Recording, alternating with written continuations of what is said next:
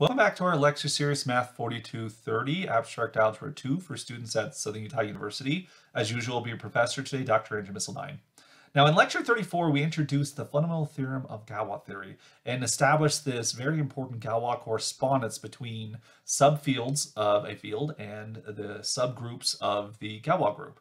And we did some examples, and we computed two Galois groups of order 4. In lecture 35, I want to do some more computations of Galois groups. These ones will be a little bit more involved, so do stick with me through these ones. And so we want to establish what the Galois groups are for these polynomials, and then just demonstrate what the correspondence between the fields and the subgroups is going to look like. So in this video, we're going to tackle the polynomial f of x equals x cubed plus 5x plus 5. And so when we look at this polynomial, is it an irreducible polynomial? The answer is, in fact, yes. This is an irreducible polynomial. How do I know that? Well, one option of showing it, since it's a degree 3 polynomial, I could just check all of the possible rational roots. We're viewing this as a polynomial over the rational numbers. So this belongs to q adjoin x. And so we can look at all the possible rational roots. By the rational roots theorem, this would be plus or minus 1, plus or minus 5. And so it wouldn't be too exhausting to check all of those, especially if you use synthetic division. But a much cleaner argument actually would just be Eisenstein's criterion. Notice that all of the coefficients besides the leading coefficient are divisible by the prime number 5, but 5 squared does not divide the constant term, so this is in fact irreducible using Eisenstein's criteria and the prime 5. So we do get this as irreducible. And so, not knowing exactly what it is yet, we're going to let E be the splitting field. We're going to let E be the splitting field of our polynomial f right here. Okay? And so because of that, since f is an irreducible polynomial, the three roots of f are all conjugates of each other inside of the algebraic closure. And so every field automorphism is going to permute conjugates to conjugates. And so there is this action going on here. So we can take, say, G to equal the Galois group of E over F, so it's the Galois group of the polynomial. We can naturally view this as a subgroup of S3, which of course S3 has order 6. And now the first thing we can do is let's take a single root of the polynomial, okay? Let's say that alpha is a root of the polynomial. So alpha belongs to E such that f of alpha, which is going to equal alpha cubed plus 5 alpha plus 5 is equal to 0. Okay, so in particular, this relationship does tell us that alpha cubed is equal to negative 5 times alpha plus 1. This is the relationship we can infer from this polynomial here. So that's what we know about alpha. Now, if we wanted to use something like the cubic formula, we could come up with an exact expression of what alpha would look like, plus its two other conjugates, using square roots and cube roots and things like that. That gets very, very complicated, but one could do that. I'm trying to compute what the Galois group is from a more theoretical point of view, that I don't necessarily need to know what alpha is to know what the Galois group of this polynomial is going to be. So with our field E, there is one very important subfield we now can establish. So there's going to be this subfield, the subfield Q adjoin alpha. All right, if you look at this subfield Q adjoin alpha over Q, this is going to be a degree 3 extension. Okay, how do we know that? It's degree 3 extension because it's a root of a irreducible degree 3 polynomial. All right, so noticing now that because of this, because we know this, we can also do one better. Notice that E over Q, these degrees, can factor as E over Q adjoin alpha times Q adjoin alpha over Q, for which, because we know the second one, we're going to get 3 times E and Q adjoin alpha like so. And that's so we know this degree is divisible by 3, but because E is a splitting field over the rational numbers, this is going to be a Galois extension. Over the rational numbers, normal extensions and Galois extensions are one and the same thing because characteristic zero fields are separable. This is the order of our Galois group G. So this tells us that 3 divides the order of the Galois group, and we're contained inside of S3. So how many subgroups of S3 are divisible by 3? So this is now the situation we're in right now. We get that G is going to equal either all of S3 or it's going to equal the alternating group A3, which of course is just, in this case, just a cyclic group of order 3. And so with this in mind here, we now can state a very general principle. If you have an irreducible cubic polynomial over the rational numbers, then your Galois group is either the cyclic group of order 3 or the symmetric group S3. Those are your two options. And it then comes down to deciding which of those two options are you in, right? Are there 3 automorphisms or are there 6? It depends. Does this element here, alpha, does it generate the other conjugates or does it not, right? If you have if alpha can generate all the other conjugates, then in fact you get that your Galois group is going to be Z3 in that situation. If not, if there's a conjugate that doesn't belong here, that means we have to extend the field one more time, because the question comes down to, is this extension 1 or 2? If this extension has degree 1, then our Galois group is going to be Z3. If it's 2, then our Galois group is going to be S3. And again, that just comes down to, can the other conjugates be generated by this element or not? And it depends on the polynomial, right? And another strategy that some people try to do here is we can develop this idea of the discriminant, right? With the quadratic polynomial, as you know, you have x equals negative b plus or minus the square root of b squared minus 4ac all over 2a, right? This discriminant tells you a lot about the nature of the solution, because this discriminant b squared minus 4ac can tell, if that's a perfect square, then you'll have rational solutions. I guess if it's 0, you'll just have 1. It still would be rational solutions in that situation, though. If it's negative, you're going to have some imaginary solutions. If it's positive but not a perfect square, you'll get irrational solutions that are real. So the discriminant tells you about the nature of the solutions, which in the context of Galois theory, it tells you about field extensions. Does the root of your polynomial leave the rationals? And if it does it go to the reals? Does it go to the complex? This tells you about the degree of the extension, right? If the discriminant is a perfect square, you are going to get that the quadratic extension is only degree 1. But if the discriminant is not a perfect square, inside the rational field, of course, then your quadratic extension will be degree 2. Right? So just like quadratic polynomials, this notion of a discriminant can help us out here a lot, because the discriminant does make sense in this context if we generalize the theory, for which then if that discriminant turns out to be a perfect square, we're going to get that the Galois group is Z3. And if it's not a square, then we're going to see the Galois group is S3. And so that's how you can handle it in a purely algebraic manner. But again, I don't want to develop the theory of generalized discriminants in this lecture series right now. So I'm going to utilize a little bit of topology to help us out here. So thinking of this polynomial as a real polynomial, notice that as we take the limit as x approaches infinity, you're going to get that f of x approaches infinity, right? And then if you take the limit as x approaches negative infinity, we're going to see that f of x approaches negative infinity in that situation. So if we think of it as a graph, right, our function, because the leading term is a cubic here, it's going to point up on the right-hand side, point down on the left-hand side. So by the intermediate value theorem, if we think of this as a real value polynomial, it's going to give us that there's some point of intersection somewhere with the x-axis. So there is some x-intercept. That would be a root of the polynomial. So this polynomial, because it's a cubic polynomial, does have a real, has one real root at least. Okay?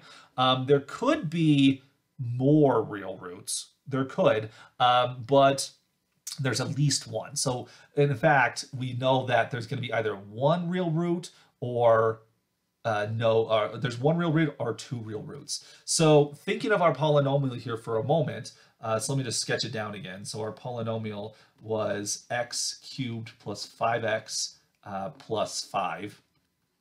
Or was it 5x squared? I already forgot. Nope, x cubed plus 5x plus 5. Okay, there we go. So we know it has at least one real root. If we take its derivative, right, this becomes 3x squared plus 5. In the real number system, x squared is always non-negative. If you times that by 3, it's still non-negative. If you add 5 to it, this thing is always positive. Okay? And so in particular, f prime here is going to be always positive. And since it's always positive, that translates to saying that the function f is going to be always increasing. These, of course, are consequences of the mean value theorem. And so because the function's always increasing, this tells us that it has one and only one real root. Now, for different cubic polynomials, you could have 3 real roots. That's a possibility, but you have one real root, okay? And so these are consequences of the intermediate value theorem, which gave us the first real root. The mean value theorem is basically telling us there's not a second real root. So we have just the one real root. But there are 3 roots to the polynomial. By the fundamental theorem of algebra, this polynomial, if we view it as a complex polynomial, it has 3 roots. And as a consequence of the fundamental theorem of algebra, the complex roots are going to come in conjugate pairs. So let's say that alpha here was the single real root. All right, it's the only real root of this polynomial, and so then we're going to take these two other roots, right? So we have 2 complex roots. I should say 2 non-real roots. Every real number is a complex number, of course. There's 2 non-real roots. We will call one of them beta, and then the other one I'm just going to call it beta conjugate. Okay, because they're going to come in conjugate pairs like so. And so then the splitting field E then is going to be formed by taking Q adjoin alpha and beta bar like so. Okay. Now be aware that whenever you adjoin 2 roots of a polynomial, you automatically, excuse me, if you include all roots except for one, you automatically get the last one in there as well. So this field we actually can identify with Q adjoin alpha and Q adjoin beta. Like so. And so I want us to think about the possible automorphisms. One automorphism you have is that, this is an automorphism from E to E, is that you can conjugate these things, right? So you're going to have that sigma sends alpha to beta, and there has to be a 3 cycle from what we discussed before. So if alpha goes to beta, then that tells us that beta would have to go to beta bar, and then that would have to go back to alpha when we're done. So I actually can write these things as permutations. So we can write this as the permutation alpha, beta, beta, gamma. So that's got to be an element of our Galois group G. You also would have its inverse, sigma inverse, which is going to be alpha, beta bar, beta.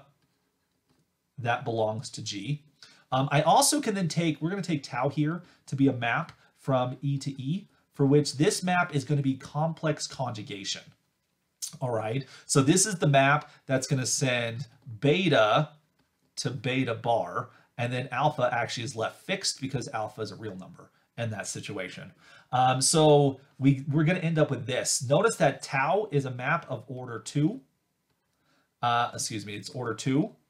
Sigma is a map of order 3. And so clearly, because our subgroup has, our group has elements of order 3 and 2 by Lagrange's theorem, it's got to have order 6. So this in fact tells us that the Galois group in this situation is in fact going to be all of S3.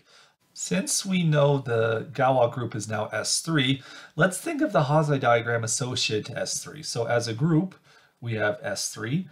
There's the alternating group that lives inside of it. So just the 3 cycles in identity. We're going to have our transpositions.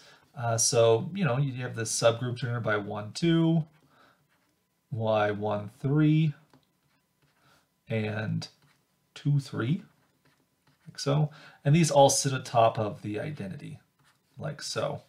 And so if we label the degrees of these extensions, this is 3, 2, 2, 2, and this one is 2, 3, 3, 3.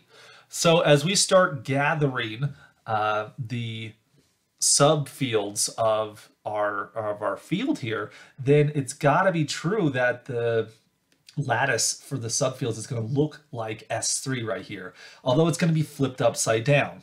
Okay, so that is the top group coincides with the bottom field and vice versa. So our diagram is going to look something like this, where E is going to be on the top. Q is gonna, I'm gonna move it down just a teeny bit, like so, give some space for all this. So we're gonna have E over here as our top field, and then Q is gonna be at the bottom. And then we're gonna flip all of these things. There's gonna be fields that go like this and down like this, for which we can then describe their degrees. These will be each degree 3 extensions. These will be degree 2 extensions. And then we also have this other field over here, for which its extensions will be 2 and 3. So those degrees are all flipped upside down there. So we want to figure out who these other fields are. So we have to look for a field. Some of the subfields of E are going to be degree 3 extensions of Q that we can see right here. Now we already have a candidate for one of them. One of them is going to be Q adjoint alpha. Okay, so Q adjoint alpha is a degree 3 extension of Q, and so that's got to be one of these three. And that also gives us natural candidates of who the other two are going to be, because we could take Q adjoint beta, or we could take Q adjoint beta conjugate, because those are all each roots of the same minimal polynomial, and thus attaching any one of them to Q will give a degree 3 extension of Q. Now, if you had a field that contains two of these, like if you had alpha and beta, you'll automatically get the third one. So if you have two roots of this polynomial, you necessarily have to have the three roots. And the reason for that is because if you have two of the roots, then the minimal polynomial has to factor as x minus alpha, x minus beta, and then the last factor has to be linear, so it would have to be x minus beta bar, so you have all three roots there. So you can't stick any of the roots together. So any Q adjoint alpha beta, that's going to be E, right? This is going to be Q adjoint alpha beta, like so. So we have to have, these are all distinct conjugate fields that are going to be isomorphic to each other. Excellent, excellent. So what is then the field that's going to coincide with this subgroup A3 over here? It has to be a quadratic extension of the rational numbers here, but it's going to be a degree 3 extension up here. Okay, so really, we know essentially what this is. This is going to be the whole field fixed by A3. All right, well, what is A3 going to be there? How are you going to, yeah, what is A3 in that situation?